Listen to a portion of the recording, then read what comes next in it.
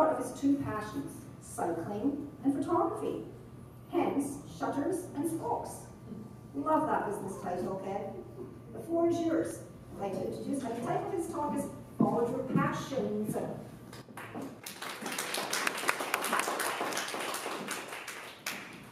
Well, thank you very much. And thank you all for coming out. And welcome to Shutterspokes Incorporated, where we can fix your bike and at the same time we can document it on film. For a couple of years, when I had to fill out a form where it said occupation, I wrote in retired. It didn't feel quite right at my age. And so what I did was I started a business, and I went back to my passions, cycling and photography, and I combined those in the name of my company, Shutterspokes. And so now, rather than retired, I write in bike mechanic and photographer.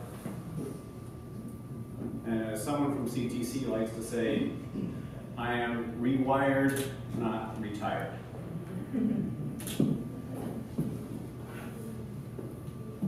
And so it doesn't feel like a job to me because I'm doing my passions. Someone comes to me with a bike that's in disrepair. I can get it back on the road safely for them, or if they no longer want it, I can get it to somewhere, possibly in Africa, where they can be used.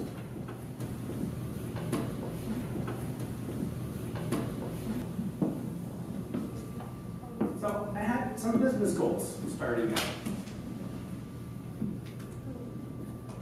I wanted to keep myself busy in my rewirement.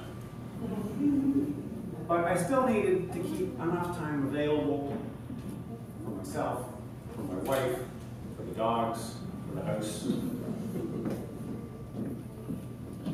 And it seems there's never quite enough. I also wanted to make some money. I have a pension coming in, but it's always nice to have some more money.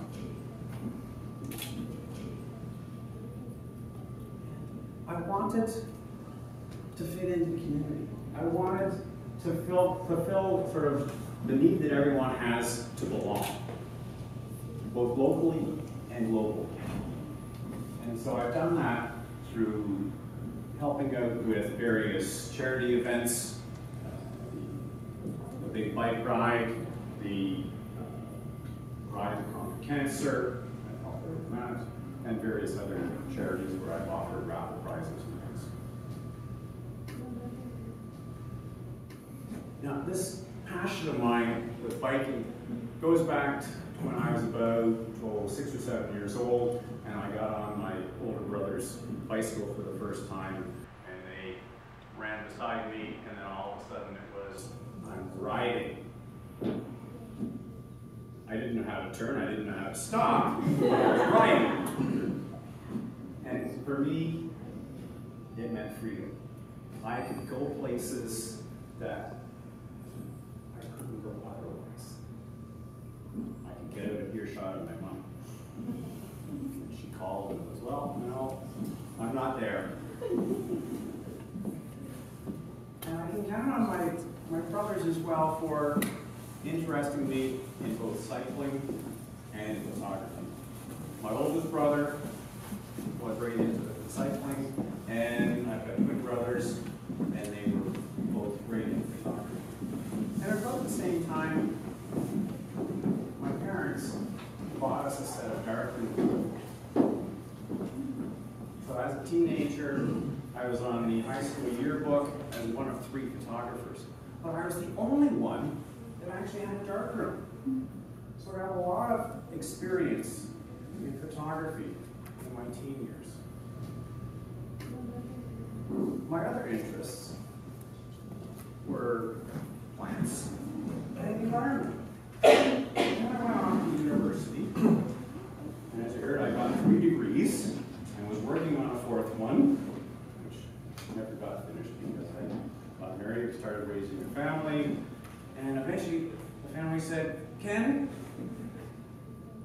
it's time to get out of school and get a job.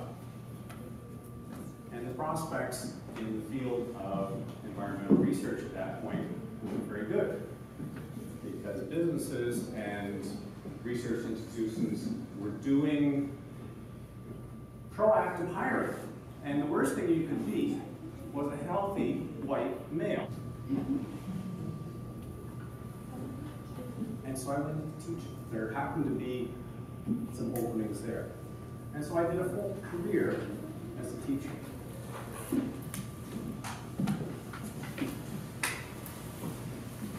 And so for many years, my photography and my biking were sidelined. But every couple of years, my back went out. And I had to go see a chiropractor, and she said, "Ken, you need to get in shape." And better, years later, went out again. I went back to chiropractor. She said, "Ken, get in shape." And eventually, after about the fourth or fifth time of going out, I took her advice and I started swimming. Laps, back, forth, back, forth. That's boring. So I got my bike in. And well, if you're going to do that, you may as well add a third one. I started running and I became a triathlete. And I did that for about 10 years. And so I was hooked back into biking. 7.5 years ago, I got married to my wife, Heather. And that's when I got seriously back into photography. First to record our honeymoon and then various other trips. One we took 4 years ago, actually 5 years ago now. Two passions of cycling and photography collided. On a trip to France, we followed the final week of the Tour de France and all the various stops. And I took hundreds and hundreds of photographs, and this is just one of them. And I was hooked again. So 3 years ago, I retired. Spend some more time with friends and family and helping them. But then I realized I still needed to keep myself busy.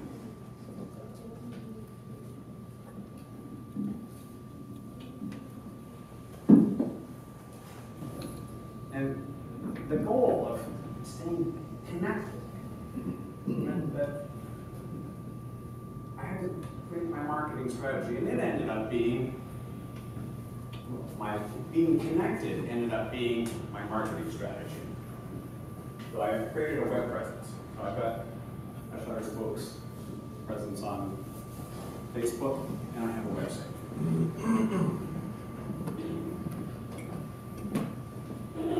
I created a neighborhood presence. I took flyers and I passed them out in all the houses on the streets.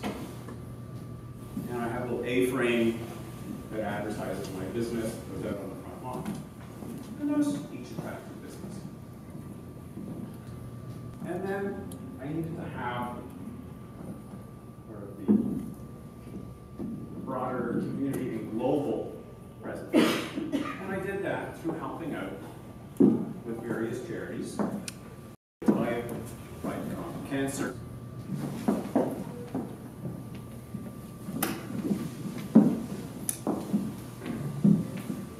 I joined the group CTC, connecting the community that Marge started.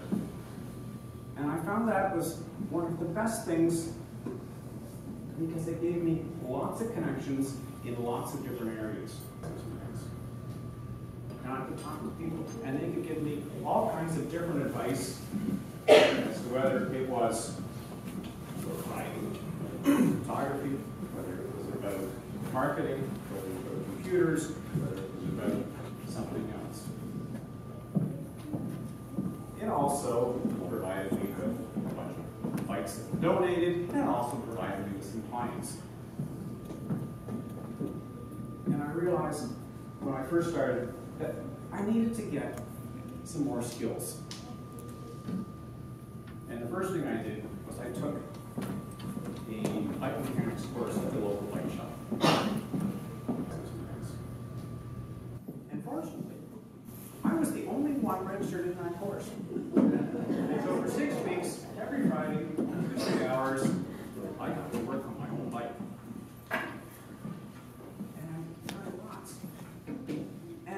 6 weeks, I was still interested in learning more. And he said, well, if you want to learn more, come to the shop on a Friday night and help the other mechanics put together bikes. And I did that. And after a couple of months, they actually started paying me to do that.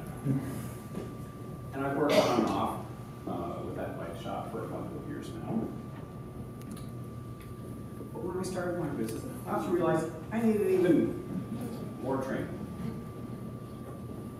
So I went to Centennial College. It was a course, it was a professional bike mechanics course that lasted 8 days for 88 hours. Or actually 11 days for 88 hours. On top of that, there were 3 hours of homework, so it was a very long day.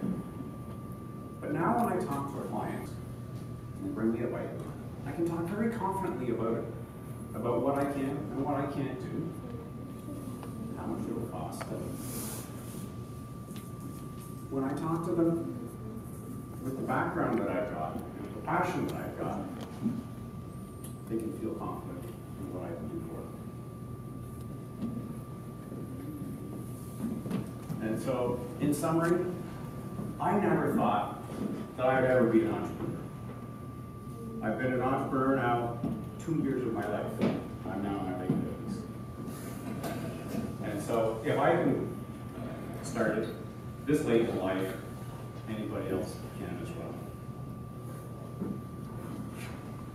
Pick something you've got a passion for,